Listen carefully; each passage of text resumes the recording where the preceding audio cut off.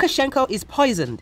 He will die soon. Lukashenko was poisoned. Dmitry Gordon, a well-known Ukrainian journalist and television commentator, said this in an interview with Russian oligarch Mikhail Khodorkovsky's YouTube channel. He announced that the president of Belarus, Alexander Lukashenko, was poisoned. Gordon accused Putin of poisoning his ally. Look at Lukashenko.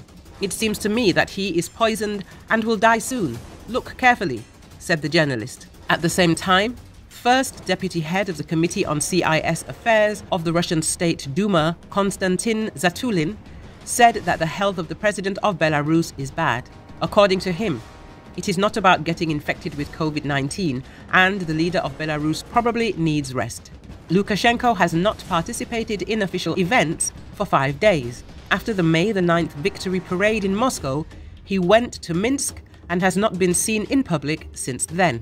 Belarusian political analyst Dmitry Bolkonets said that it is possible that the strongman was poisoned, but that in recent days the autocrat has appeared sick several times.